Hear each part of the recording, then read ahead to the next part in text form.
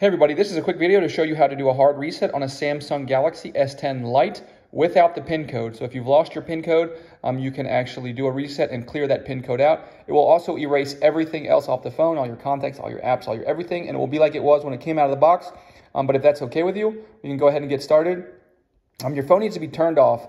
And from your turned off phone, you can hold and simultaneously hold and press the volume up button and the power button. You're just going to continue to hold it until it vibrates and turns on. And when it vibrates and turns on, it will vibrate. It will turn on into this recovery mode.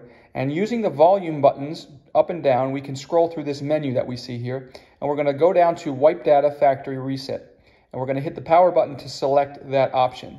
And once we do that, it's going to pop us up with this confirmation page. So we again use the volume button to scroll down to Factory Data Reset. And once you hit the power button, there's no going back. It can't be undone. Everything will be deleted off the phone, and it will restart as a new phone. So if we do that, once we do that, it's going to go through its little restart process. Then we can reboot it, and the phone will turn on like it did when it came out of the box. Thanks a lot for watching. Have a great day.